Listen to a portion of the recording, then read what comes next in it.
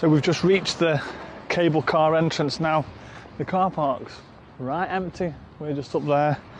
So I think there's bars and restaurants at the top, but as you can see, it goes right up to the top. There's an old Kasbah on the top of the hill, which is where it goes.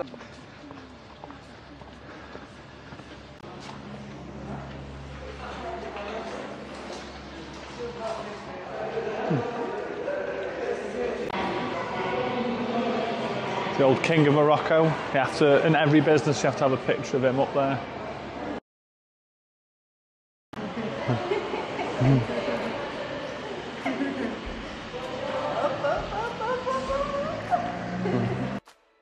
So it's a 1.6 kilometre journey, and from the bottom to the top it takes roughly 8 minutes.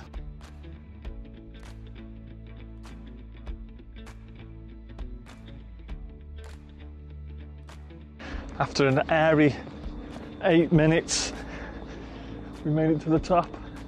This is the old Kasbah. She started calling it a Kasbah for some reason. But from what I gather, it was damaged by an earthquake many moons ago.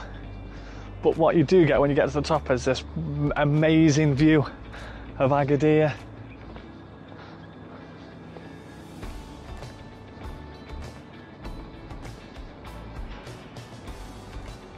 It's massive all around that bay there. The old hilltop Kasbah of Agadir is a place of incredible history and cultural significance. Dating back to the 16th century, it's witnessed centuries of trade, commerce and conflict.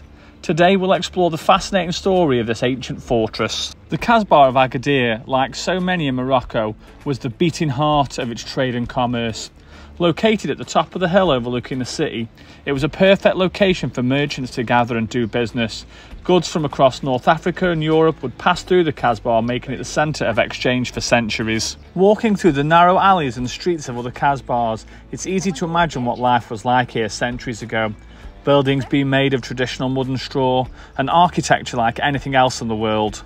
Some of the houses in the Kasbah are being restored to their former glory, giving visitors a glimpse into what life was like in this ancient fortress. These houses feature traditional Moroccan decor and furnishings and are a fascinating insight into the daily lives of the people who once called the Kasbah home. From the top of the Kasbah we can see the stunning views of the city and the surrounding landscape. The blue waters of the Atlantic Ocean stretch out to the west, while the rolling hills and mountains of Morocco lie to the east. It is truly a breathtaking sight and a reminder of the incredible natural beauty that surrounds Agadir. The Kasbah's history is a complex one, marked by both triumph and tragedy. In 1960, Agadir was hit by a devastating earthquake that destroyed much of the city, including the Kasbah. Thousands of people lost their lives and the city was left in ruins. But the people of Agadir were determined to rebuild, and they've since worked tirelessly to create a new city that honours its past while looking to the future. And despite the earthquake of 1960, even in ruins, the Kasbah is a powerful symbol of Agadir's rich and cultural heritage. Archaeologists have been working tirelessly to preserve what remains of the Kasbah and to uncover new insights into the lives of the people who once lived and worked here. The old hilltop Kasbah of Agadir is a powerful symbol of the city's past and present, and it's a reminder of the resilience and the spirit of the people of Agadir.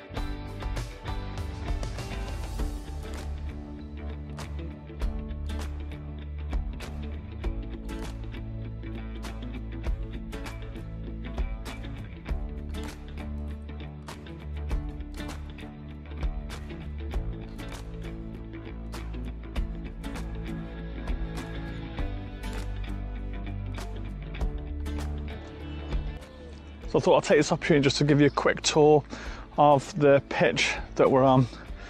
So obviously, let's get as tight to the hedge as physically possible. There's the camels.